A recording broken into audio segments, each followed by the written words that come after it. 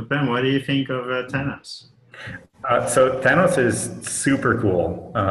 There's a bunch of really interesting features that it has, and like basically the way it integrates with Prometheus 2.0 is just like absolutely perfect because it's really simple to integrate. Basically, you drop this extra like sidecar binary with your Prometheus server, and it creates a mesh cluster that allows you to a single query interface to query all of your production Prometheus servers all through one interface, which is just way, way, way easier. So like this is kind of part of like the original idea of Prometheus was we wanted to make really easy to get into, but there are complex problems for bigger organizations that can't be solved with a single Prometheus server. So like as GitLab has grown, we went from having one big Prometheus server setup to now we have one just for the Rails app, and then we have one just for each of the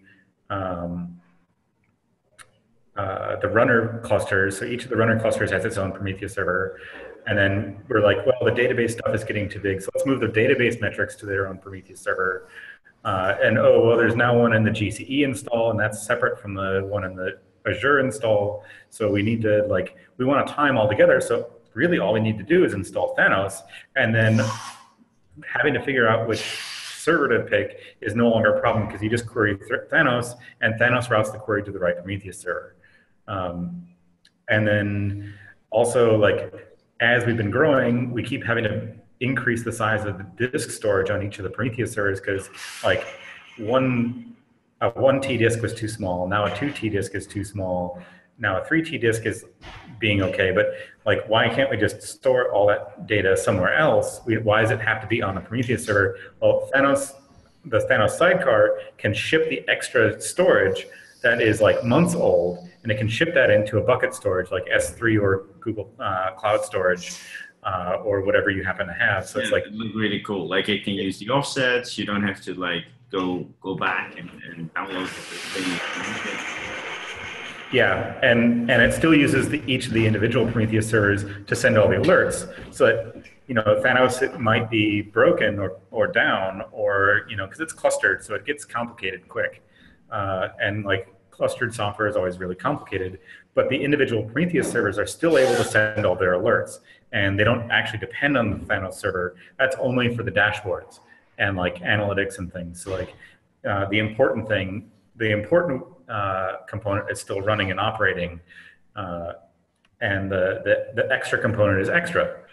So it's a really good design, and it kind of mirrors a little bit about the idea that Prometheus should work when everything else is on fire. The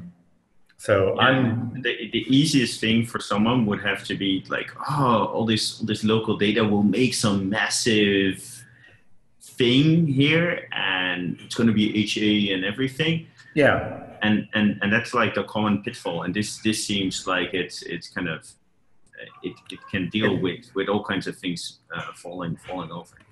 Yeah, and the original long-term storage Prometheus is called Cortex, and it's based on having a big table or a Cassandra cluster behind it, and it's much more complicated to run, and it's a little more.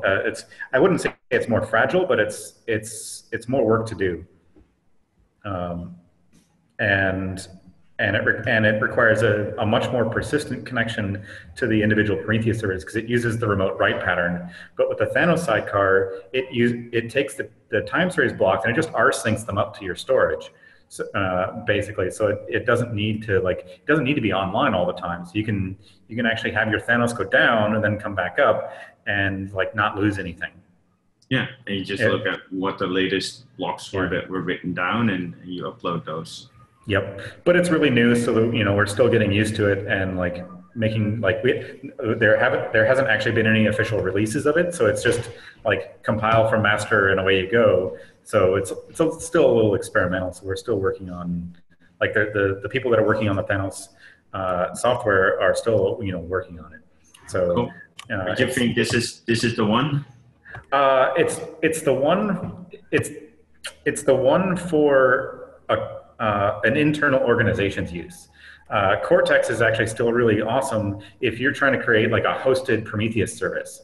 So like if you've got a bunch of so right now the Thanos requires like bidirectional communication with each of the Prometheus servers, which doesn't work so great if you have like a very widely distributed NAT, a bunch of Prometheus servers that are out behind firewalls and stuff where you need to ship that data home to a central service.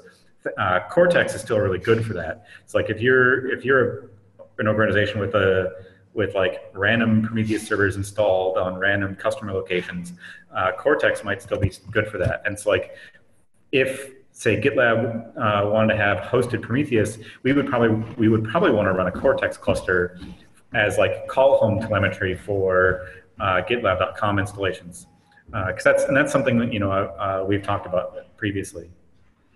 So there's still a use case for doing Cortex, and I think that the Cortex code is a little bit more designed to do like customer to customer separation. Yeah, it's more multi-tenant. There's more multi-tenancy in it.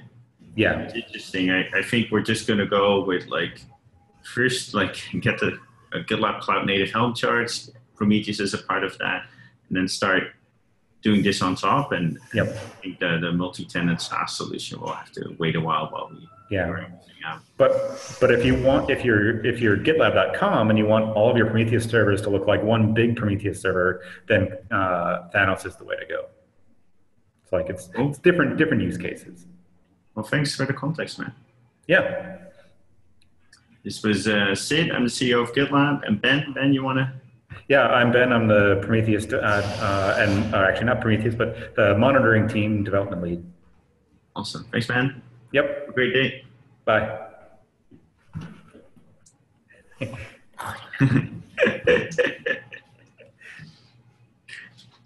A cameo here.